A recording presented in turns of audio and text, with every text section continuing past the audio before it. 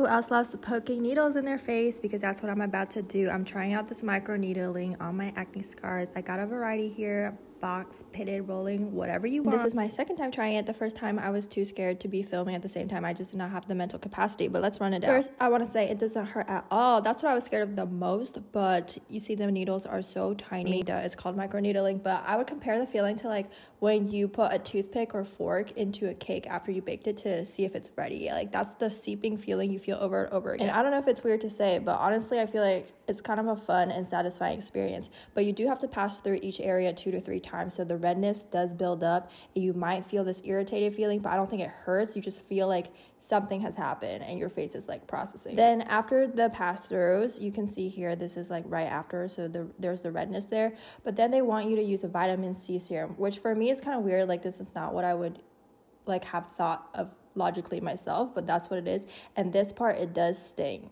Okay, it does. But all is good in the game. After I put on my own moisturizer, it's not part of the kit, but I mean, I feel like it's just something your skin needs to eat it up. And then we close it up for the night. It's gonna be red when you're going to sleep, but in the morning, it's totally fine. Like I said, this was only my second time, so I'll keep you updated on the acne scars.